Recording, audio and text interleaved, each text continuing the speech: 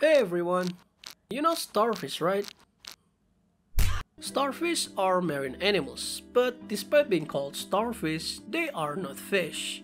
They are invertebrates, so sea star would be more appropriate name for them.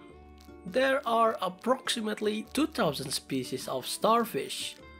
They usually have 5 arms radiated from their central disc, but some species can have more than 5 arms. Some even have up to 50 arms, like this thing, and it looks like it comes straight from Lovecraftian horror. Now here is the fascinating fact: they can regenerate their limbs. Just like lizard tail, starfish can also do that.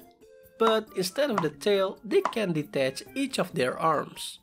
When they feel threatened, they will lose one of their arms, and then the arms will walk on its own, distracting the predator. It's kinda creepy, but it doesn't stop there.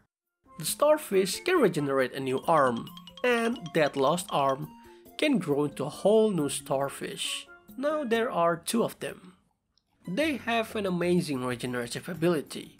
There's a story that long time ago, some clam fishermen felt starfish destroying their clam harvest, because starfish eat the clam. So, to reduce the starfish population and make their clam harvest back to normal, they would catch the starfish, cut them up, and throw them back into the sea. Little did they know that what are they doing is a mistake, because by cutting the starfish, you basically clone them and make their population even greater. It makes the problem even worse. So yeah, if all the starfish limbs are removed like a reverse pizza, each of the detached limb can grow into a whole new starfish. Now there's 5 of them. That's all I want to say about starfish. Thank you for watching and see you in the next video. Goodbye!